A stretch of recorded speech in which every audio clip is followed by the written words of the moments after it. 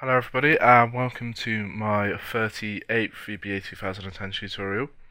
And this tutorial is going to show you how to use the activate and deactivate worksheet events. So these are the events that will activate when you move on to or off of the sheet, so to speak. So when we're in sheet 3 and we click on home, then that's when that event's going to activate, and then when we click back off of it, that's when the deactivate one is going to activate. So let's just put them both in here. So again, just click on our worksheet and then activate, and then let's also put in deactivate as well, and get rid of the selection change. And then now we can just use these quite simply. So let's just put in for worksheet activate message box, welcome to the worksheets. Hope you enjoy your stay.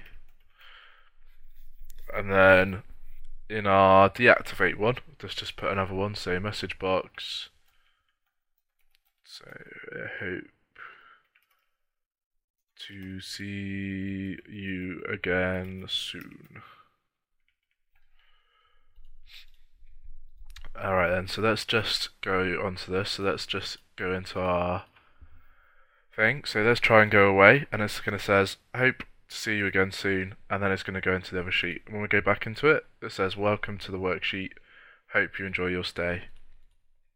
So very simply, you can use these to do whatever you want to do when they come onto the worksheet or when they go away from it. So you can put some validation on to check whether they filled it in right when they try to click off of it and go onto the next sheet, or you can when they activate it, you could highlight a certain area that they need to look at first or something like that.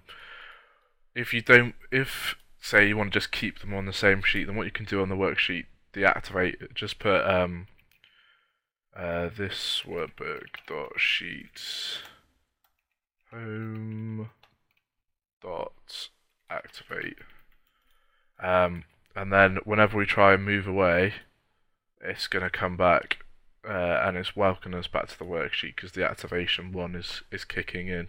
So if you wanted to get rid of the activation one, just remember that code we used before in the worksheet or change, so application dot enable events equals false. So just remember that you can use that one if you want to, so that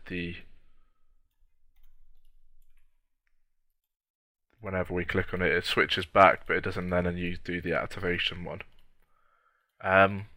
So that's it for this tutorial, very quick one, only a couple of minutes long. So thanks for listening, and I hope to catch you in the next tutorial when I'm going to start going into workbook events.